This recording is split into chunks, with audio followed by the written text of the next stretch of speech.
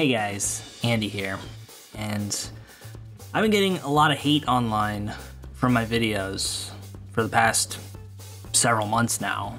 And while it's easy to say, hey, just ignore the haters, or hey, getting haters is the first sign that you're succeeding, after a while, just me making videos just stops being fun.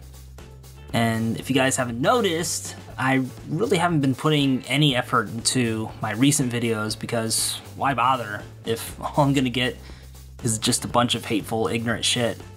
Or just more anonymous, salty Japan expats hiding safely behind their keyboards, saying that my very presence in Japan is making the expat community look bad and I should just move back to America and give up.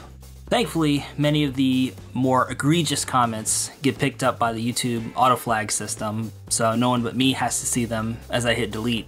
But that doesn't stop them from spreading their effluvia elsewhere online, like on Reddit. I've been a digital content creator going as far back as 2004, when I made my first GeoCities website to track Yu-Gi-Oh! Wins and losses at my local card shop back in Ohio. I know that getting hated online is a hard part about the job, especially when you put yourself out there for only your deepest insecurities to be spotlighted by haters. I've been called far worse online over the years, and while I've been able to withstand it before, it's worn me down to where I just want to shut everything off. And I mean everything. But I know if I do that, the haters win. They'll rejoice in their victory hymn of, "And nothing of value was lost," and move on to the new shiny toy for them to do with what they will. I have to sit here and ask myself, nothing of value? The odds of just being a fucking human being are 400 trillion to 1. So even if, theoretically let's say, I am the worst, most garbage human being to ever have humaned in the history of humans, the fact that I'm even human to begin with is an astonishing win in and of itself. And every little win there just makes the odds even more astronomically astounding. That being said, the only thing I can do now is, well, the same thing I've been doing for nearly 20 years at this point. And that's keep creating. Keep creating when I'm sad, keep creating when I'm happy, keep creating when I win, and to keep creating when I lose.